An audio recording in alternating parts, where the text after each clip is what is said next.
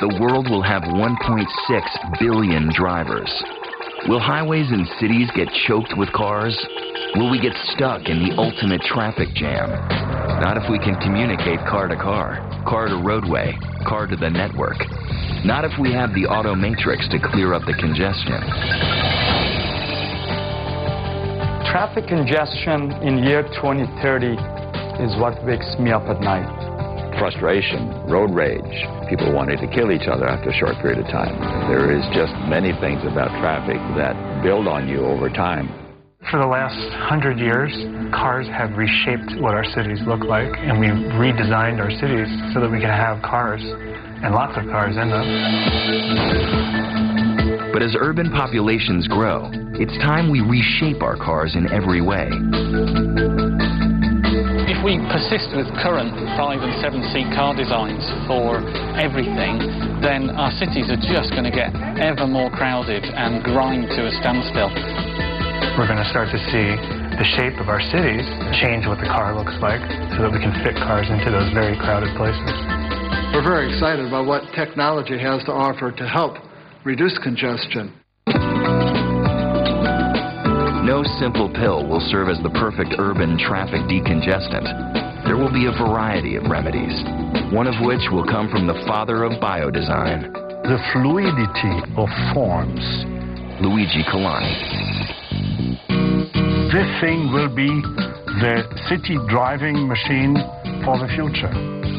If I do a design, I would like to have 90% nature and 10% Colani, then I'm very good. The birth-giving egg was the idea behind this extraordinary small street machine. Imagine Colani's eggs on city streets. More traffic moving down Main Street, but less gridlock. And Colani's eggs will use far less energy, thanks to his fluid aerodynamics and a creative use of materials. A vehicle made of 2 plastic halves and a tiny engine the size of a shoebox. I built it to beat the world record of consumption. There's nothing much which I haven't yet done. From aircraft to ships and submarines, I designed the most famous ladies' underwear. There's no question Luigi Colani has done it all, setting the standard for other designers with radical leanings.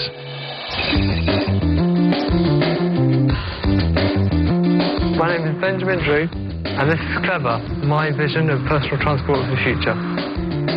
Clever stands for Compact Low Emission Vehicle for Urban Transport.